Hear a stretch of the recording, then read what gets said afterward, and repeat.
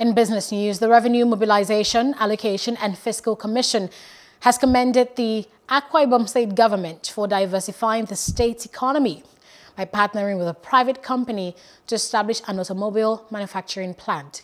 Chairman of the commission, Engineer Elias Mbam, said this when he visited the site of the industry.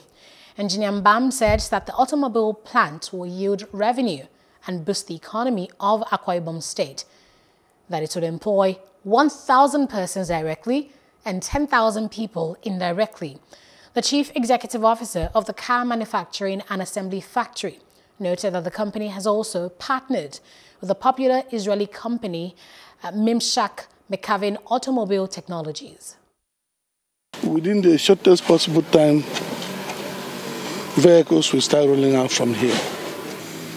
And I recommend this to every state government, that this is what we are talking about, to partner, diversify.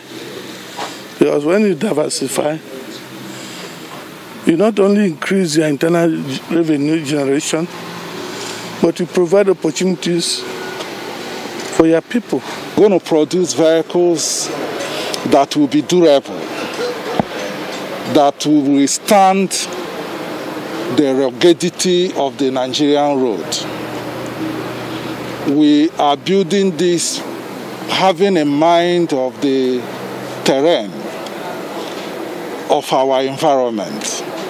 So it's going to be a vehicle built for Nigeria and also built in Nigeria and also produced and coupled by Nigerians. I am very happy that notwithstanding the challenges posed by the economy, they've been able to come back, and all the material for the factory is on ground.